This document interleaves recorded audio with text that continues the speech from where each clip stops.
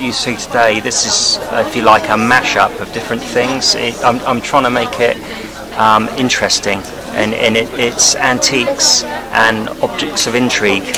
Like over there on the corner, there's an Uzi, a suppressed Uzi, which is dated about 1980. This is a similar one that was used by the American Secret Service.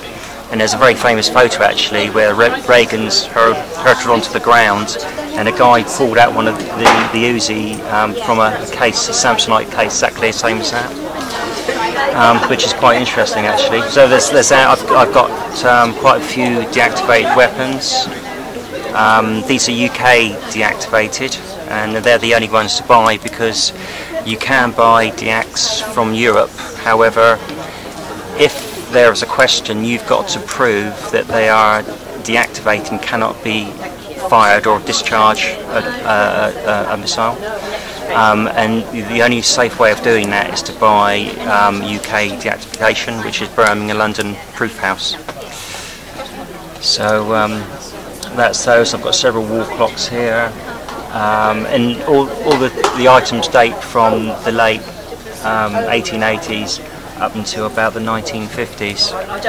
Quite interested in Second World War, and I've got quite a lot of, or interested in RAF memorabilia. As you can see, uniforms, also pictures, and which was signed by famous pilots like Douglas Bader and Johnny Johnson. They always command quite a lot of interest. As well as film stars. I've got Michael Caine down there. David Bowie sells obviously quite well because of his demise, which is very sad. But yeah, anything which is interesting basically. If I'm not selling at antique fairs, I'm interested in going along to auctions. And the good thing about these antique fairs as a seller is people come up to you and say, "Oh, my aunt's just passed away," or "I've just gone through my father's possessions," which bring up quite a lot of interesting things. And a lot of the time too, I'm trying to be honest and give them, if they don't want to sell, I give them valuations what I think they would possibly be worth in today's, with my limited knowledge, if you like, but knowledge of what I sell, what they'd be worth.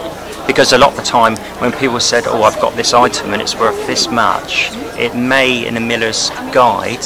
However, when you actually come to a fair like this, you will possibly not get that money for it. So it's quite interesting. The actual money you actually make is different from what they say in the guide price. But I do this more of it's an interest and a passion rather than a business.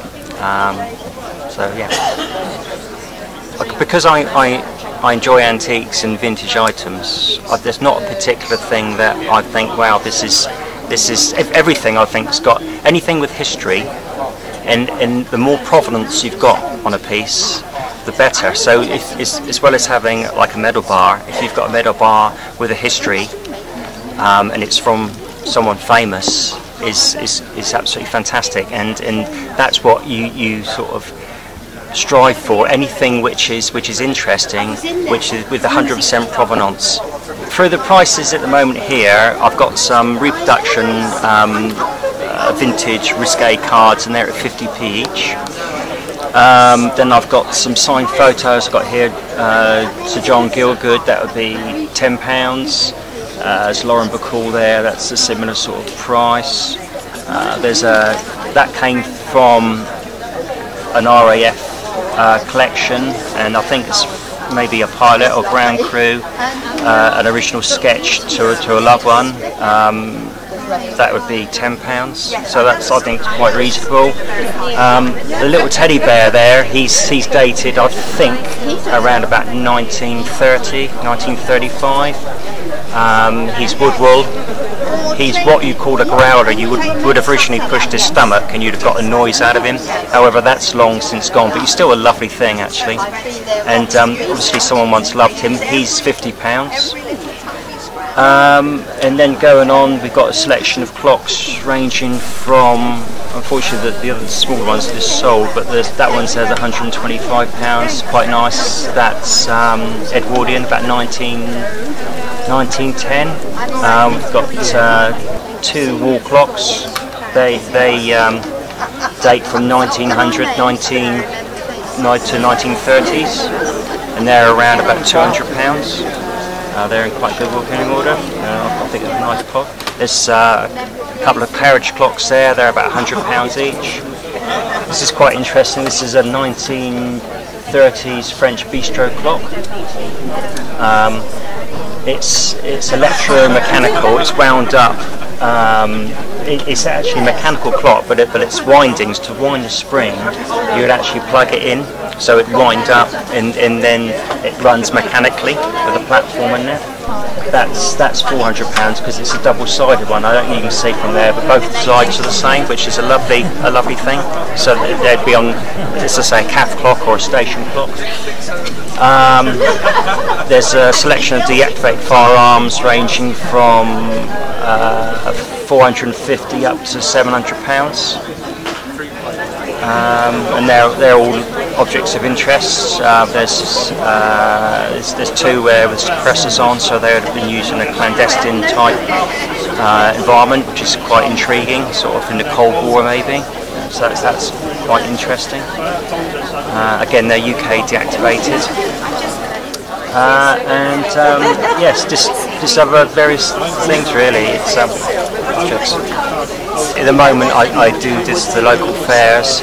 I've got my items in the shop, but hopefully I'm now over 50, and when I finish my full-time job, I'd like actually to do this as a career, if you like.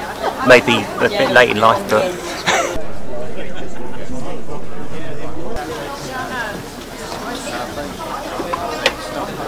As a full-time occupation, I've been doing it about 2 years now. I was working for the MOD up until about 2012, and I was made redundant. And I've always had a passion for antiques, so I thought I'd do something about it, and had the opportunity to do so. And that's what I've done. I do like to specialise in small bits of silver, Georgian silver, and particularly Vesta cases, which are old matchboxes basically, but made of silver and base metal. The Victorians and Edwardians made them in a variety of shapes and different qualities, and they're just very interesting things to collect. And there is a big collector base out there for these items. They vary between £15 and the most expensive one on my stall at the moment is £1,275, which is a hand-enamelled Samson Morden Vesta case with depicting a hounds on the front. So.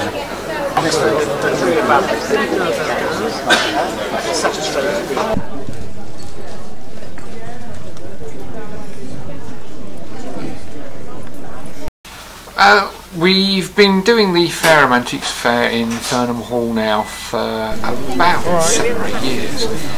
Again, it started with our interest in collecting, and it was one of the first antique fairs that we did. We tend to sell in Fareham Hall different items than we do at our unit in Warwick Lane. Silver is our main speciality. Silver and jewellery are the most popular items that we sell at the antique fairs, and Fareham Hall, particularly there is a greater demand for it at that fair.